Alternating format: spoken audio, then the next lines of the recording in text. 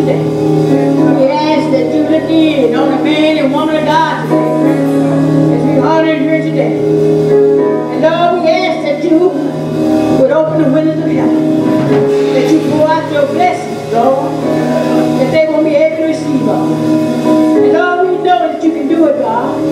There's nothing impossible that you can't do, Lord. And I know you are already in the house, Lord. And we're going to tell you thank you. Thank you for being a good God. Thank you for being a merciful. Thank you for being an old-time God. A God that hears and answers. A God that'll move right now. And Lord, we thank you for it now. Because we know, Lord, that it's already done. We pray these blessings, Lord, in your Son, Jesus' name. Amen. Amen. Thank God. Woo, thank you, Jesus. Oh God, we just thank you, Lord. We can't give you enough. We can't praise you enough. But Lord, we thank you. God, we thank you. You've been a good God here. You've been a merciful God. You've been an on-time God here. And you are a God that hears and answers prayer. You are a God that'll move right now. If you got enough faith, God will move right now. Oh, come on, somebody. I know somebody knows what I'm talking about. The man is all right today. The man is all right today. Oh, Lord. I feel the presence of the Holy Spirit in the house. Come on, somebody. I feel His holy presence. Woo, my God, my God. Oh, God. Oh, God. First, I'm giving honor to the Most High God here today, who is the head of all our lives. We want to give honor to the honorees here today. Pastor Kenneth and Minister Alice Lovelace. Come on and give it up for them. Come on and give it up for them. Because they are worthy. They are worthy, y'all. Come on. Come on. I can't hear you. Come on. I can't hear you. Come on. Come on. Let's go. Thank you, Jesus. All right now. All right. Woo. Oh, yes, Lord. Then I want to give honor to Pastor Jimmy and Sister Geraldine Harper. I want to give honor to Reverend Robert and Minister Merlin Levy. Giving honor to Evangelist Esther and Ramona Jackson. Giving honor to Reverend Thurman, Sister Shirley Lovelace. I want to give honor to all the deacons here today and all the deaconesses. I want to give honor to the ushers in the rear back there. And we just want to thank God for everyone here today. Thank God for the friends, families, for everyone. We ain't going to leave nobody out today. But we here to have a high time in the Lord. And we're going to let go and let God have His way today. Yes, Lord. He said, when one or two are gathered together in my name, there I am in the midst. Okay? We're going to have a good time today. We're going to lift the man today. Come on, might as well get ready. He said, get ready, get ready. Because he's already in the house. He's already here. Now, I'm not going to be before you too long. But I got to give you what thus say the Lord. Amen? Amen. So, for those of you that have your Bible, I'd like for you to go with me to the book of Ephesians. I'm going to Ephesians, the 4th chapter, verse 11 and 12. And then I'm going to Romans, the 13th chapter, the 10th chapter, I'm sorry, the 10th chapter, 13 through the 15th verse. That's Ephesians, the 4th chapter, verse 11 and 12, and Romans, the 10th chapter, verse 13 through 15. When you have it, say amen. Verse 11 says, He gave some apostles, some prophets, and some evangelists, and some pastors and teachers. Verse 12 says, for the perfecting of the saints, for the work of the ministry, for the edifying of the body of Christ. Now I'm going to Romans, the 10th chapter, verse 13. It says, for whosoever shall call upon the name of the Lord shall be saved. Verse 14 says, how then shall they call on him whom they have not believed? And how shall they believe in him of whom they have not heard? And how shall they hear without a preacher? And verse 15 says, and how shall they preach except they be sent? And as it is written, how beautiful are the feet of them that preach the gospel of peace and bring glad tidings of good things. Now my thought from that today, what the Lord gave me, he said, I'm going to talk about a gifted preacher. A gifted preacher. A man that got it all. I'm giving you what thus says the Lord. He said he got them all. Now today, we celebrate the dedication and labor of this anointed man and woman of God.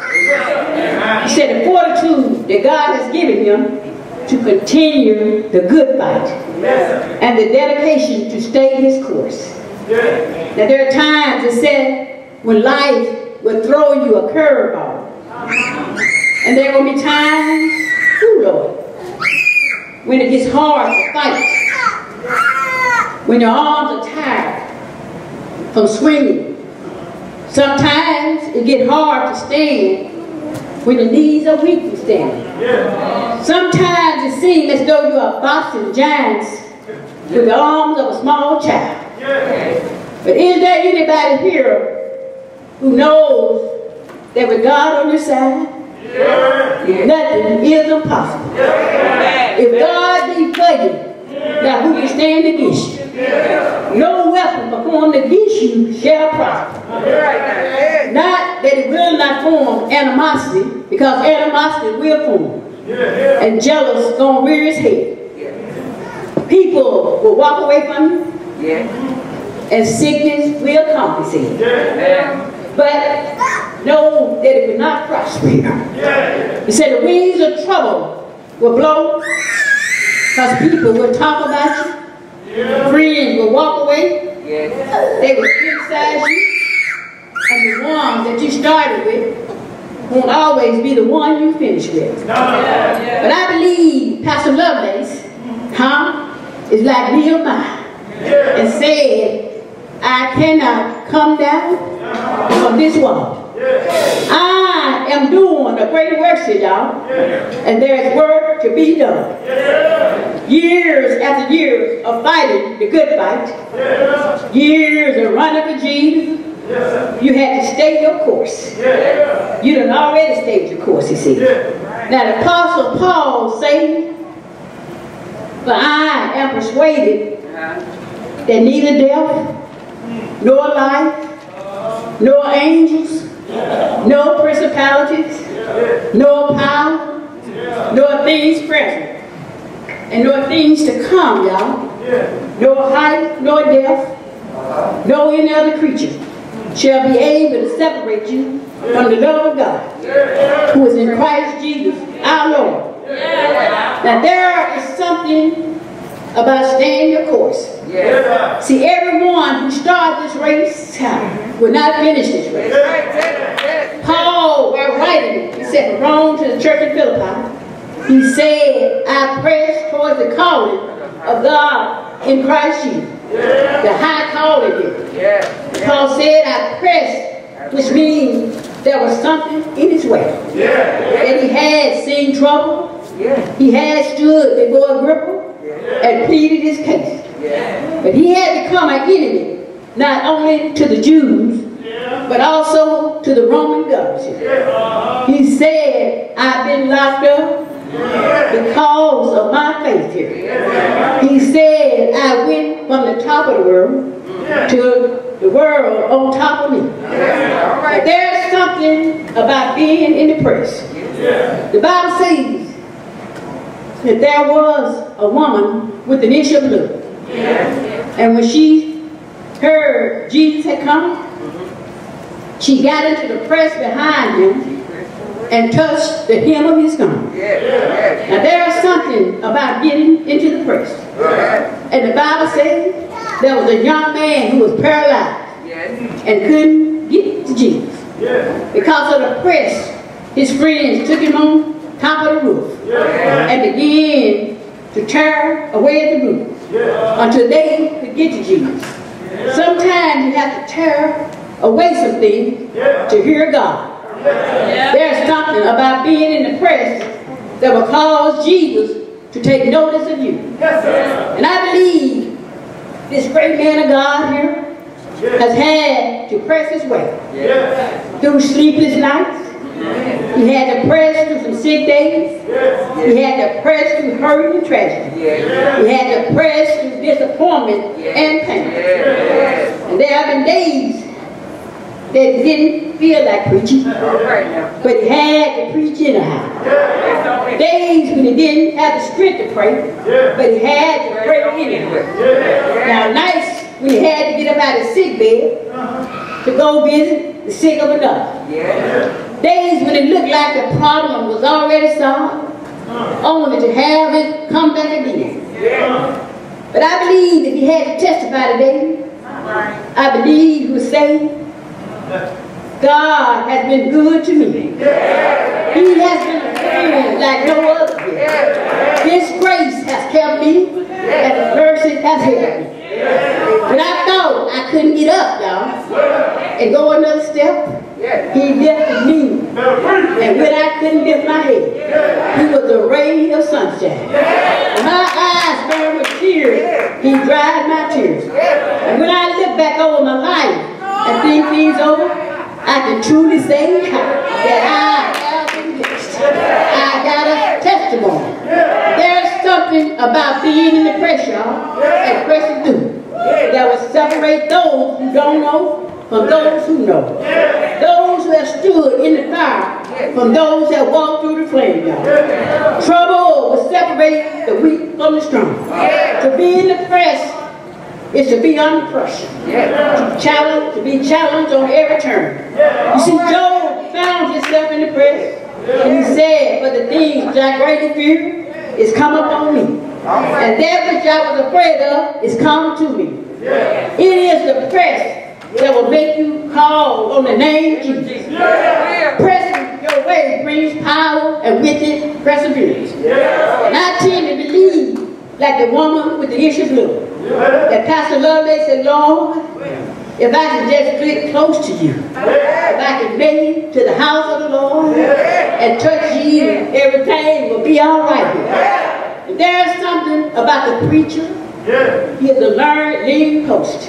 While trouble is pressing you down, he is a listening ear when no one else will listen. He is a source of encouragement and a pillar of the community. The preacher does not speak like everyone else. You say, "I'm going through, y'all." He says, "You're on your way out." You say, "I'm sick." He says, "This too shall pass." You say, "I can't make it." The preacher says, "Where you are weak, God is strong." The preacher is always talking about what God has to say.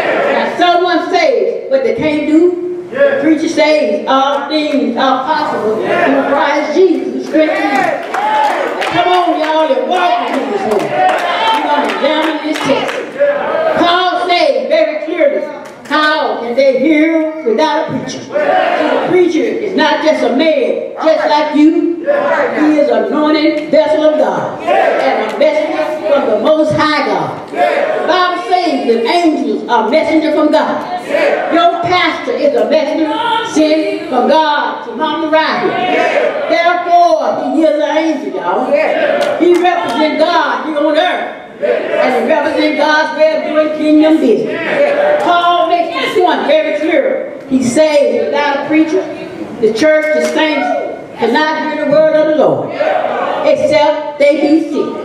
So you do not choose. I want to let y'all know something today. You don't choose your pastor. Your pastor is sent to you by God.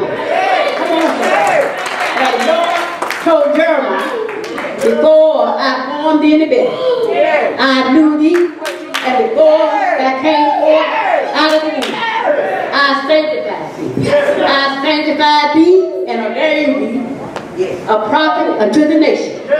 See, God has put you in place in His house. Paul writes to Timothy in the 5th chapter, the 17th verse. He instructs Timothy to remember the elders of the church. He says that the elders rule well, be counted worthy of double honor here. He said, Paul said, thou shalt not muzzle the ox that treadeth out the corn, and the labor is worthy of his reward. In other words, he's saying, love your pastor. He is worthy of every accolade that you can give him. He is worthy of double honor to y'all. And what you make happen, let me tell y'all something. What you make happen for your pastor, God will make happen for you. I'm a living witness, y'all. Come on, somebody. Jesus said, whoever shall receive a prophet reward in the name of a prophet shall receive a prophet reward. Hebrews the 13th chapter, verse 17 says, your pastor watches over your soul as he must give an account for you. See, your pastor has to give an account for your soul. Now, he prays when you can't pray. He fasts when you can't fast. He seeks God for you when you are asleep. Thank God for the pastor.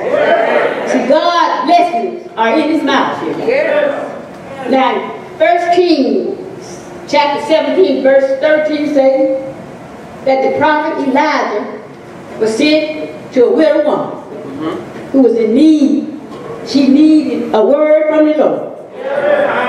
Is there anybody here who has ever needed a word from the Lord?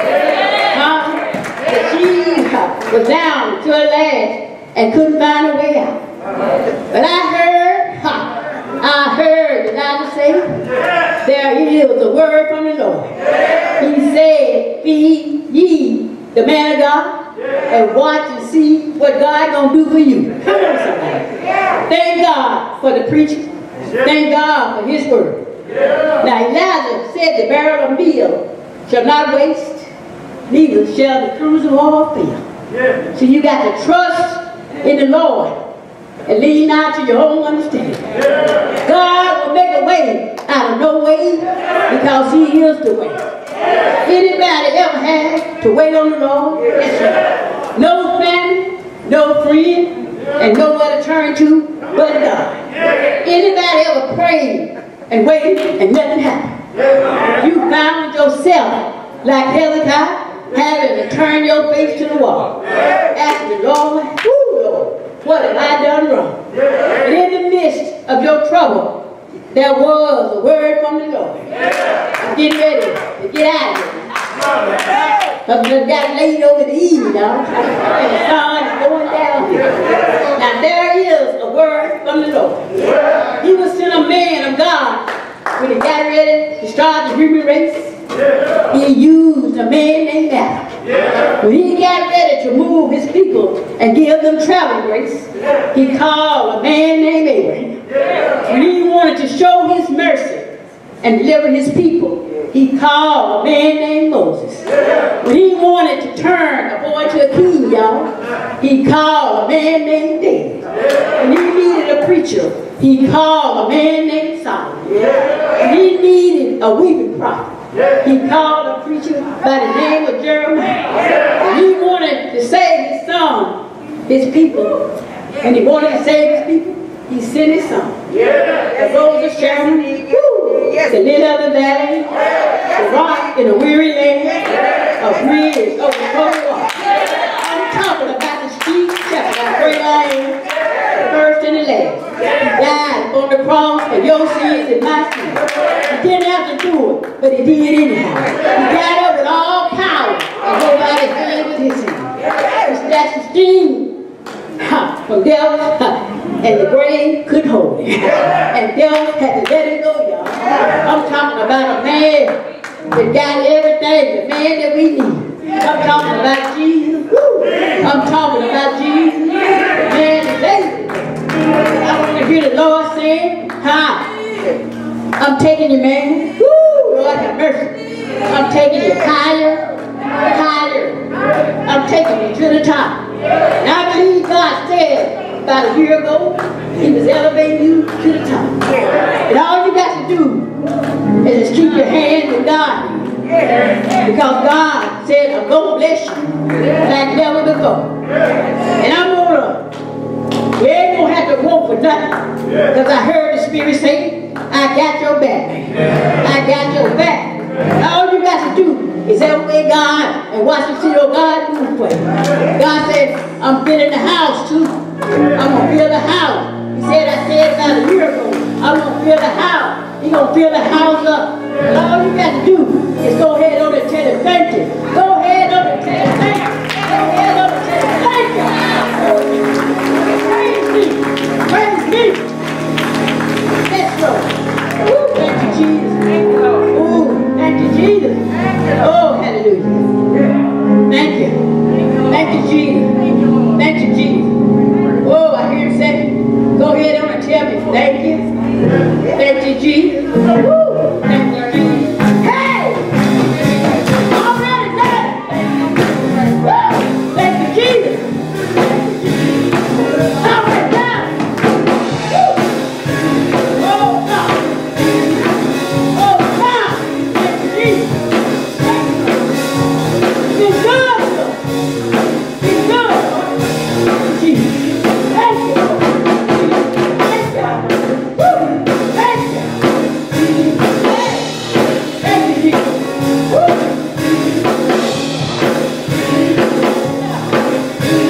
Oh, God. Oh, Jesus. Thank you, Lord. Woo. And thank you. Blessings coming down. Blessings coming from the east. Blessings coming from the west. Blessings coming from the north. Woo! Thank you, Jesus. Thank you, Jesus. Hallelujah. Thank you, Jesus. Thank you. Thank you. Thank you.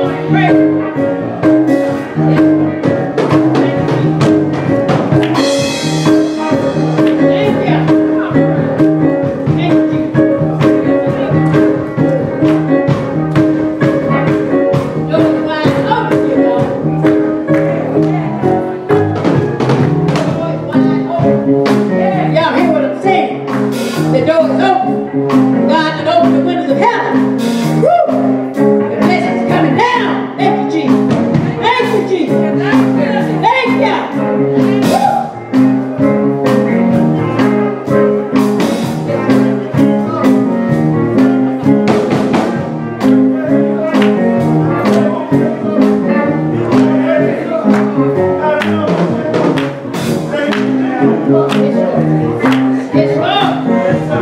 Thank you, God. Thank you, Jesus. Thank you, Lord. Instead of the word.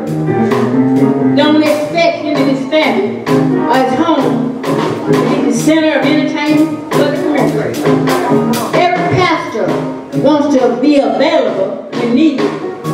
No spiritual man of God can afford to waste his time. Pray for him continually. Call his name out to the Father, and God will fill him and use him. Pay attention while he preaches. Sermon is not the time to be filling with your checkbook, but texting on that phone or taking a nap.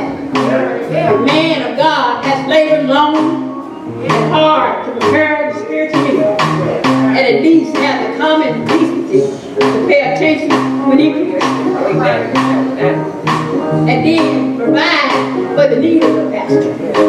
God will bless the church that bless the man of God. Now, please the Lord through your ministry to the pastor.